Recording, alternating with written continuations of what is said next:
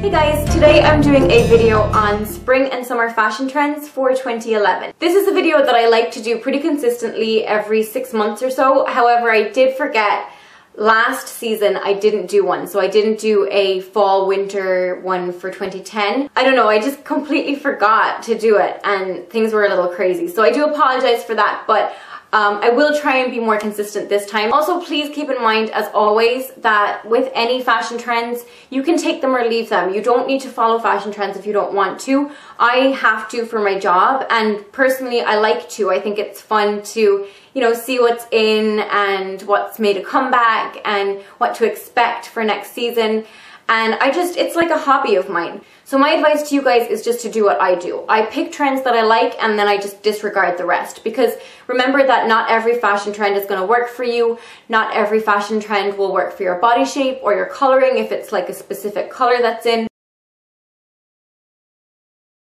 The first trend that I am so excited about has to be late 1950s and early 60s style. Really feminine shapes, and specifically the A-line skirt. And this is a knee-length skirt, but the style that was actually seen a lot on the runways was the midi length. And midi length is a skirt or pair of pants that cuts you at your calf. This trend would definitely not work on somebody who is self-conscious about their calves, people who are pear-shaped and maybe more self-conscious about their lower body would probably look better in a knee-length skirt instead.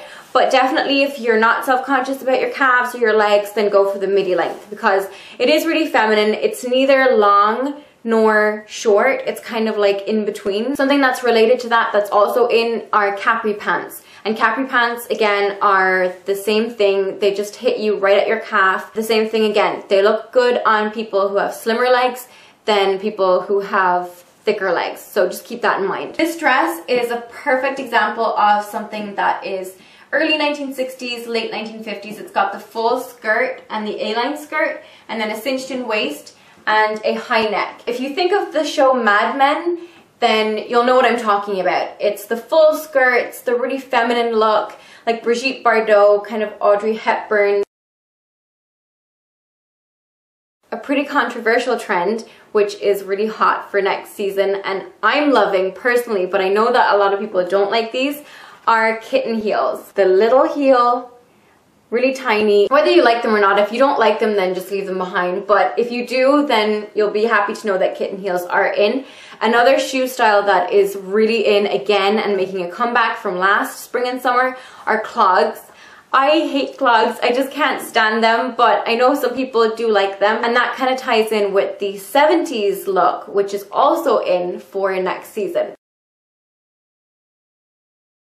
The 70s glamour style is really in. That's actually probably the key look and the key trend for spring and summer. It's a trend that I'm not a huge fan of, but I do think that it looks good on some people, specifically really tall people. Bell bottoms are in, which I don't have a pair to show you guys, but basically if you don't know, bell bottoms are just flared jeans or pants that just have a huge flare at the end of them. More specifically, high-waisted pants with a bell bottom or a flare. These aren't the right style, these are actually harem pants, but this is like a high waist, and it just comes up to like your belly button or a little bit above your belly button. I think what looks really good with that is paired up with a silk shirt tucked in and then a fedora hat and maybe like a little waistcoat. That's the kind of thing that I'm talking about. And for shoes, you could pair it with like a wedge heel or clogs if you really like clogs, which I just hate. But if that's your style, then, you know, go with that.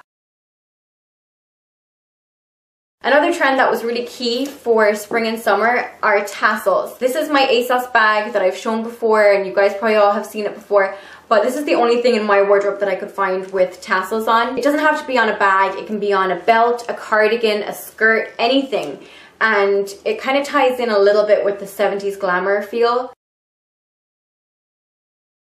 Something that is making a comeback from last spring and summer are jumpers and jumpsuits. This is a little jumper. These are really cute to wear when you don't really know what to wear and you kind of are trying to figure out like what to wear to a party and you're not sure if it's casual or more dressy. A jumpsuit is kind of that in-between look. So it could be dressy and dressed up with accessories, or you can dress it down with like flats or something like that.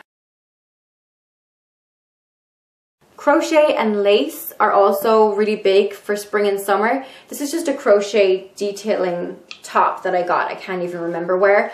But anything with like a little bit of crochet or lace on it is really on trend. This is something again that kind of ties in with the 70s glamour look. So if you like that style, then go for it. Last but not least, the biker trend is really hot for next season. So if you have a little crop jacket like this one, this is just a cropped faux leather jacket that I got in H&M. And if you could pair this over like a tank top or a party dress or anything like that for spring and summer, I think it would look really cute. So those were my spring summer fashion trends for 2011. I hope you enjoyed this video and I hope it was helpful for you guys. Don't forget to check out my blog for pictures of everything that I mentioned, and I will talk to you all again soon. Bye!